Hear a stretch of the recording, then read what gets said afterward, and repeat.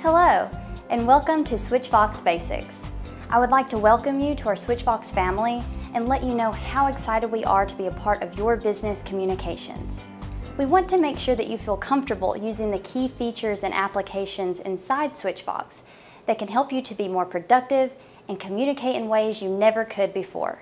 Over the next several weeks, you will receive a series of short videos giving you a basic overview of certain important features and applications inside Switchvox that can truly change the way you communicate. So, without further ado, let's get started. Let's start by giving you an overview of what tools you have access to as a Switchvox user and show you the basics of how to use your new desk phone. Switchvox is organized into 5 major sections. The administration portal, where your IT staff will manage your new system. The user portal, where you will have access to manage some user features on your own, like creating your own conference room, changing which of your devices ring when calls come in, and much more. The switchboard, which is our web-based productivity tool, allowing you to control calls and get a bird's eye view into your company's communications. The Switchvox soft phone for iOS and Android, which can give you complete call control and allow you to manage your extension from your smartphone. And finally, your Digium IP phone, which will bring you more options to your desk phone than you've ever had before.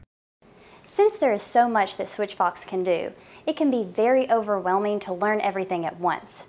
The Switchvox basic videos will show you how to use a few features that people use the most to help you get started quickly.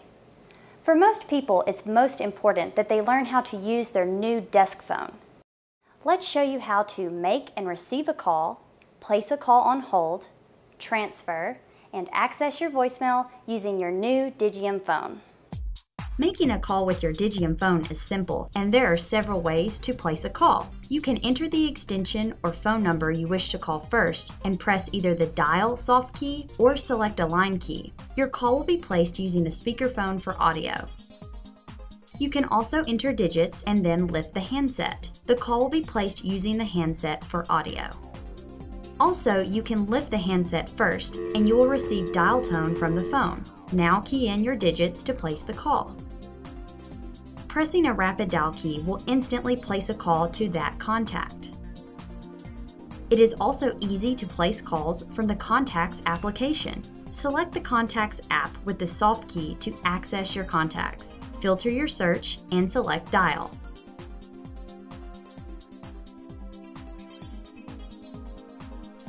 While the call is active, you can alternate between using the handset, headset, or the speakerphone, and your call will remain connected. While using the headset or speakerphone, pressing the active key will end the call. Likewise, if the handset is active for your connected call, placing it in the cradle will end the call. When you receive an incoming call, the ringtone will play and the line key will flash. You can answer the call by lifting the handset. Optionally, you can select Answer or press the line key to answer the call using speakerphone. While an incoming call is ringing, you can also press Ignore to send the call to voicemail. Transfer will let you transfer the call to another party without answering. And Send Voicemail will send the call directly to voicemail regardless of your call rules. To place an active call on hold, press the Hold feature key. The display will show the call as held. To resume the call, press the Resume soft key. If you are on a call and another call comes in, you will hear a call waiting tone. The line key will flash and the second call will appear on your display. To answer the call, press the line key. The original call will be placed on hold. You can navigate between multiple calls using the arrow keys. Select Resume to speak to that party or End Call to hang up.